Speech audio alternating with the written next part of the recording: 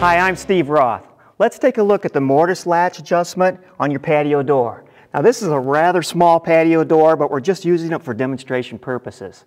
First of all, your mortise latch is when you close it and latch.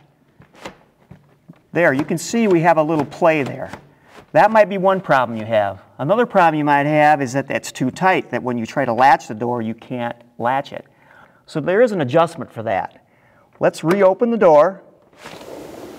As we look on the edge here, I'm going to depress this little pin called an anti-slam pin, and then we can move the lock, and now you can see the actual latches.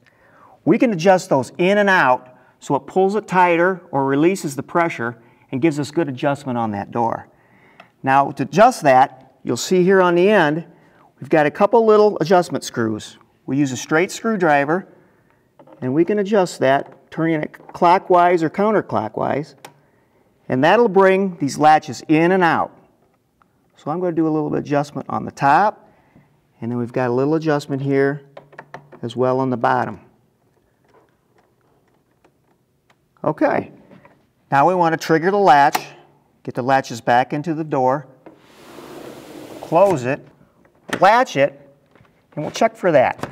We've got a little more play, so I'm going to go back and I'm going to keep tweaking that until I get that perfect.